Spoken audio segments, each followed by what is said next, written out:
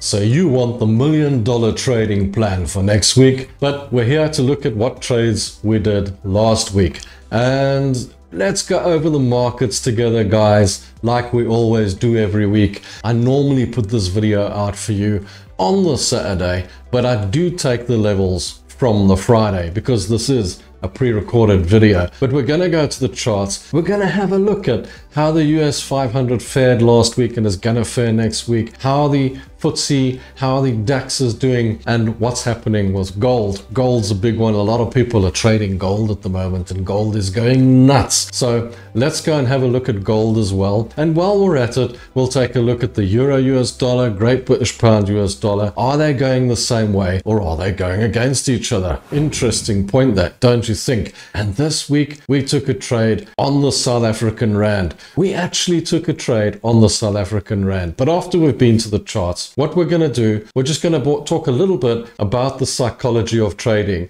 and how does the psychology of trading actually affect your trades on a day-to-day business. How can you actually become a profitable trader in the market, and how can you actually become even a break-even trader at that, and what strategy should you be using? We're going to go over that strategy again because it's important to understand the strategy at the end of the day, because that's how you're going to become a profitable trader in the market. Guys, we don't hold trades over the weekend as far as we can help it, especially with all the things going on around the world, and things can change very quickly over the weekend. So how we go about that, what do we do on a Friday afternoon so that we're not sitting in trades over the weekend, and what do we do on Monday morning when we come back to our trades and our trading platforms empty?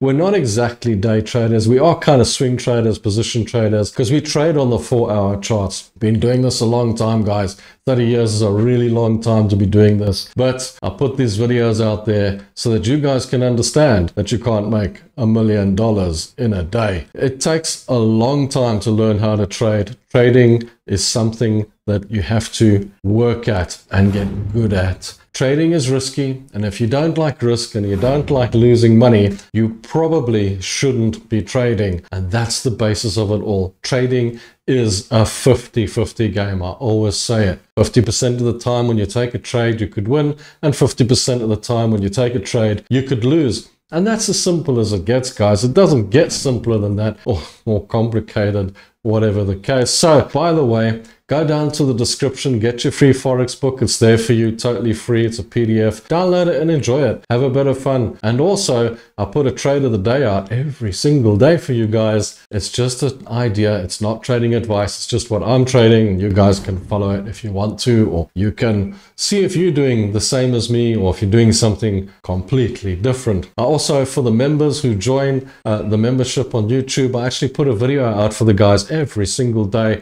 going over the markets in the morning, and I also give them a list of where I think trades are going to go for the day. Like I said, trading's a 50-50 game. Doesn't mean we're going to get it right every time. It just means that's what I think the markets are going to do. But let's stop rambling on and let's go and have a look at the charts, and let's see what the trades did last week and what we think the trades are going to do next week. Hey guys, let's have a look for the trades for the week and see what's been happening. Now, keep in mind that I'm looking at this on the Friday. I'm not looking at this on the Saturday, and I'm just going over the trades that we've been over for the week and where it stands at the moment. Now, these prices might close completely different to where we stand at the moment, but it just gives us an idea of what's been happening this week and what might go on next week. Now, the DAX is still in profit. It's still on its up run. And as you know, I look at this over a bigger picture. I'm looking at the picture here of it staying in this range at the moment. So as long as it stays above this trend support, we're looking good. And if it can stay above this trend support and go all the way up here, that'll be great. But even if it just toddles along up here, eventually, even if when it comes back through the trend support, we'll still be in profit. So that one is looking okay. As far as the indexes go, the US 500 is still looking bullish, even though it's a little bit short there today. No big deal. You know, it's above the main support and it still looks like it could go to the upside. The FTSE is trading in a range. You can see that. There's the top, there's the bottom. No big deal there. The Nikkei, yesterday it came all the way down and now it's gone all the way back up again. It seems to be bouncing in and out of this area. There seems to be a lot of money in this gap here. So yeah, it's liking this range, but for a flag, it's a very wide flag, so I wouldn't really call it a flag. I'd say it's gone into a kind of a range, gone up and sitting in this range, in this gap. There is money in this gap, but there is a lot of resistance at the top here, so the risk to reward isn't that great on a long. So what I would wait for here is for it to either get all the way down to this main support and bounce up off of there and giving us a little bit more of a long trade up, or wait for it to get all the way to the resistance and give us a short trade down. I don't think I'm going to trade it off this gap anymore. Gold is now turning bullish again, even though we've got this nasty red candle here today. It did turn bullish nicely. It's gone back into this range, so it's made the range a little bit wider, so it looks like it wants to go to the top again. So we'll wait and see, and we'll see how that goes. So gold is looking sort of bullish again. Nothing great, nothing to write home about, but it's there. Guys, I gotta say, if the geopolitics calms down, Brent still looks short. You know, it kind of broke through a level here. If I look at it, there is a demand of money here. Will it work out or not? Difficult to say. But there is a demand of money here, so just let's see. It might come back into that and go up, or it could go all the way back into this resistance and then pop down, but I don't see it breaking through this resistance at the moment. It probably will want to come back and pick up this money, which is lying down here. So on Brent, perhaps a long trade from 76.40 back up, or perhaps a short trade from $80 down. That's about where I see Brent at the moment. Euro US dollar, certainly short. It'll probably come back, test this again and go short again. At the moment, it's short. It's not breaking through here. Let's see what happens. It did break through to the downside, so this has now become resistance rather than support. But the Great British Pound is sitting above this support. That's interesting. If it's sitting above this support here, it's if this one's going long, then why would this one be going short? So what might happen here is this might go long back up into what's now resistance, and the Great British Pound might go up to a level where it hits a kind of trend resistance and then pop back down again. So that's probably what the scenario is with the Great British Pound, again the US dollar. Then you've got the US dollar, Japanese yen, still long. It's still going in the long direction. I don't see it changing anytime soon. The US dollar ZAR, we took a long trade on it this morning and it turned against us. Don't know why, but it did. But it's all to do with the US dollar at the end of the day and its strength and all the rest of it. So it's really pulling the markets around at the moment. It's pulling gold around. It's pulling all these other currencies around as well. But if we get a bit of a recovery in the US dollar strength, then this ZAR will go all the way up to this profit level at around 1780. So I'm looking at US dollar gaining its strength back, nailing the ZAR down to its 18 level as it was. So the US dollar weakening, don't think it's going to just keep on doing that. There's a lot of reasons for it to get its strength back as well. Euro, Great British Pound still short, looking a bit short here, so we'll just stay short on that for now. The US dollar CAD had one incredible run and it's broken through the resistance, which is a sign that it will continue on upwards. So if it comes back and tests this now, what is now support, it'll probably continue on up to the 138 levels. So this is quite a strong trade. The other thing is it is a flat lamp pole formation. It might fall over and it might fall hard, so watch out for that as well. Australian dollar, US dollar, we are still long because we're looking at this overall trend again. We're in the trend. It's at the bottom of the trend, and I'm expecting that it'll continue on inside that trend. So that's why I'm remaining long on that particular trade. The Bitcoin, for those of you that are in Bitcoin and trade crypto, be very wary of this pattern. This pattern looks ominous to me. I see so many head and shoulders in here.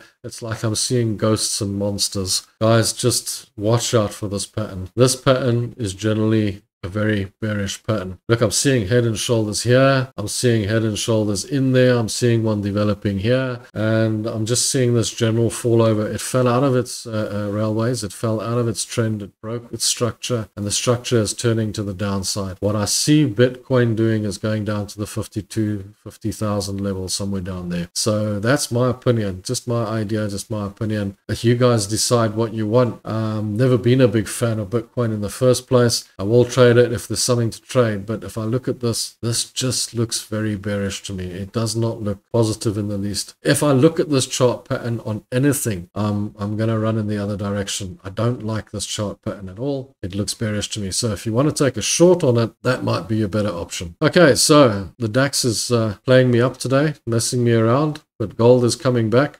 Maybe it will come back all the way. Maybe it won't. I don't know. The South African Rand decided to give me a bit of a kick. Don't know why, but it did. It was looking good this morning, and now it ain't looking so good no more. But we'll see. We'll see how she goes. And the Australian dollar, US dollar also doesn't seem to want to go in the direction we want it to right now. Brent crude oil, like I said, we were calling it short, but now it does appear to be looking like it wants to take the long side of the trade. No worries. We'll see what happens. We'll see how it goes. So guys, till next week, well, let's see how the trades go. We'll see how we open on Monday, and then we'll take it from there. But at least we got, well, the DAX is still in profit at least, but a few moments ago, it was a lot more in profit than it is now. But I see it staying in this range. And if you're calm about it and you trade on the 4 hours, everything's fine. The big issue we got here is it's Friday. And I don't like staying in trades over weekends. It's going to be a big gamble to stay in the trades over the weekend. I'd rather trade out of them and trade back in on Monday. But we'll see what happens. We'll see how I feel and what I'm doing this afternoon. So there we go, guys. That's the charts. So that was the charts, guys. That's what the charts are looking like at the moment, and that's where we're going. Now we know what we are planning for next week. How do we approach those trades? How do we approach those trades so that we've kind of got a profitable mentality, so that we can look forward to actually making a profit in the markets? And it's pretty simple and straightforward, guys. It's not rocket science, and it's not difficult. The first thing that you have to understand is, like I said previously, is that trading is a 50-50 game. 50% of the time when you take a trade, you could win. 50% of the time when you take a trade, you could lose. Now, why do I say that? I say that because the market is made up of buyers, and the market is made up of sellers, and everybody wants to win. Would you believe that? Do you know any traders that actually get into trading because they want to lose? Now, every single one of those traders believes that they've got a mega strategy, a strategy that's actually going to win in the markets. They're going to win at Forex, they're going to win at commodities, they're going to win at indexes. They're going to take you on, and they're going to have a 70-80% win rate. And for those of you that know me will know that I'm not interested in your win rate. I don't care what win rate you've got, because for me, a win rate is meaningless. A win rate can be achieved by making 10 bucks on every trade and winning, but if you lose one and you lose 1,000, that's gonna be ridiculously worthless. So a win rate is worthless to me. What I want to know is, are you profitable? Do you make a profit at the end of the day? Now, how can you make a profit in a market that's 50-50? In a market where you've got a 50% chance of winning? Because you're going to say to me, but Rob, with a market like that with no edge really, well, you have got an edge, but let's say you got a 50% chance of winning. How are you going to be profitable? It's really straightforward, guys. You lose less on your losses and you make more on your wins. In other words, when you take a trade, and this is the business plan, keep it in your head, you don't have to write it down. The business plan is simple. When you understand that the market is a 50-50 game, when you finally get it through, then you agree and you think, oh, you know what? Rob's actually right. The market is a 50-50 game. Goodness me. Then you put this business plan in place. And that is simple. Let's say you've got a $100,000 account. You want to risk 1% on each trade. Maybe you want to risk 2%, but let's say 1%. 1% is good. It's a good risk. Now, every single trade you take, you risk $1,000. Now, don't change that. Don't tomorrow go, okay, now we're going to make it $2,000 on that trade and $1,000 on that trade and $4,000. No, $1,000 for every single trade you take. In this light, just keep in mind, you take 10 trades, you've risked 10% of the account. But the likelihood of you losing all 10 trades, unless you've chosen similar products, you shouldn't lose all 10 trades. It's just improbable. On all probability, you'll win 5 and lose 5. That's the probability at the end of the day. But what you're looking for is you've paid $1,000 for each trade that you've taken, and you want to try and make $2,000 on each trade that you've taken. Now, that's not necessarily going to happen. You're not necessarily going to make the $2,000 on every single trade that you've taken, but that's what you're aiming for. And if you get close to that, you should be in profit. And the same goes for your losses. If it's heading for your $1,000 stop loss and you just feel the trade's invalid and you don't feel like trading it anymore, you can get get out at a $200 loss. You can get out at a $400 loss, but just take smaller losses and make bigger wins. You're going to have a whole mishmash of wins and losses along the way because you'll be moving your stop loss up, which is part 2 of the business plan, right? And that's what's going to give you your win rate. You're going to have this mega win rate and you're going to think, I've got such a big edge in the market. My system's so great because I just keep on winning, but you're winning small amounts. And that is a problem. There's only going to be a few trades that are going to be gargantuanly great, that are going to take you to your main target and make you that double money that you want. Not every trade is going to do that. And it's going to be really frustrating and difficult to be patient to make those trades. And this is the difficulty. It's the psychology behind it that makes it so difficult. You know, the funny thing is, guys, is what people will do is they will use their fear to get out of trades that are actually profitable. So in other words, your trade goes into a profit, you're targeting $2,000, you're $300 in, and you're like, oh, there's a profit there, let me take that and get out. And you don't need to do that. You don't need to let that fear overtake you. What you can do is you can just move your stop loss closer. So if you're feeling at $300-400 that you just don't want to take this $1,000 loss and you don't want to lose that $400, don't even move it to cost. Move your stop loss up to $600 loss or $500 loss because you're $400 in profit. So now you're still $1,000 away, but at least if you lose, you only lose the $500. Or when it gets $1,000 in profit, you move the stop loss up to cost. Then you're losing nothing. The trade is free. Then it goes into profit above that. Then you move the stop loss into profit. And when it gets to your target, you move the stop loss right up behind your target and you let it go through your target with the hopes that it keeps on going. If it goes through your target, you move your stop loss up to where your original target was. Wow, if it comes back and takes out your target, you've made such a big win. Not a loss at all. There's 2 parts to your business plan and that's it. That's as simple as that. The squiggly lines are meaningless, guys. The squiggly lines are there to let you psychologically think that you've got some kind of an edge in the market, that you've got some kind of an edge over everybody else. All trades that you take in the market are probability trades. Your probability is based simply on what happened previously. That's why we have trend support and resistance, trends. We trade in trend, we trade overbought, oversold, we trade in a range. Why do we do that? Because we're basing our trade on the probability that it'll do what it did last time, that it'll do what it did the last few times. That's the probability. That's how our brains think. But squiggly lines aren't always going to do that because behind the squiggly lines are human beings, and human beings all want to make the same profit. They all want to be profitable. So what will happen is behind the squiggly lines, there'll be traders putting orders in. And that's what you're searching out. You're searching for those little orders and you're searching for that to go in your favor. And that's why sometimes when you take a trade, it just goes against you immediately and you think, wow, the market's got it in for me. Someone's watching me trading. Do you ever felt like someone's watching you trading? You ever felt like they're watching you so closely that they're taking your stop losses out and things like that? Are you one of those guys that believes the market's searching out your stop losses?